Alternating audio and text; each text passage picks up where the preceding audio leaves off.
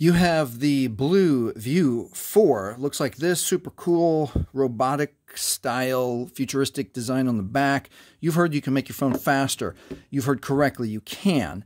So it's going to feel complex, but we're going to enter something called developer options, and then we'll make 3 changes to the phone, and then we'll compare it to the View 3. I know it's a different phone, but you'll be able to clearly see that this phone, the 4, that we're going to make some adjustments to, will look like it's running, well, actually will run faster, snappier, cleaner, and your phone ultimately will be easier to use. So let's get right into it. We have to go into something called developer options. To get to the developer options, follow these instructions. We're going to go into settings. Swipe up. Most people swipe up to get to the settings. All your apps are in alphabetical order. Type touch settings. Inside settings, we're going to scroll all the way down to the very bottom and touch About Device. About Device. Inside About Device, we're going to scroll all the way to the very bottom, and we're going to look for the words called Build Number. Right here, Build Number. Build Number, we're going to there's no button, but we're going to touch it 7 times and watch what happens. 1, 2, 3, 4. You getting that message? 5, 6, 7 times. You are now a developer. That's what we want to have happen. Okay, if that didn't happen for you, it's either your phone already has the developer options on, or just do it again. Okay, once we get that message that says you are a developer, go back 1, and now we're back into settings. Now that we're back into settings, scroll all the way down again. We're at the bottom. Now touch System, and inside System, you'll see that the developer options is now on. Touch Developer Options. Okay, make sure it's toggled on here. It should be. Now, inside Developer Options, be careful not to touch anything. We're just going to scroll down a ways. You're going to see these headings, debugging. You're going to see another heading, networking. Keep scrolling. We're going to see input, and now drawing, right here, drawing. And we're looking for these 3 options right here: window animation scale, transition animation scale, and animator duration scale. We're only going to change these. And let me assure you that if you don't like how your phone operates after this, all you're changing is a simple thing, a simple way that the animations work in your phone.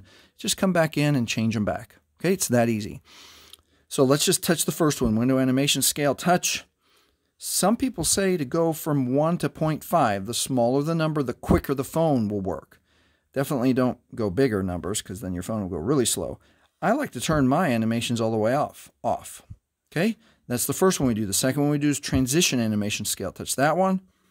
Animation off. And the last one we're going to do is the animator duration scale. Touch that one. Animation off.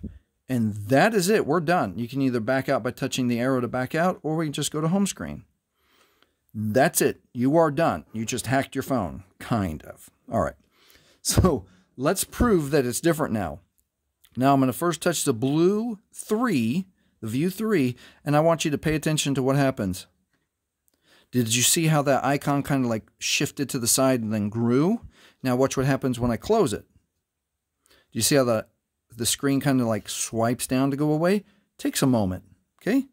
Now watch what happens when we touch the 4 that we've made those adjustments to. Touch the phone, blinks right open.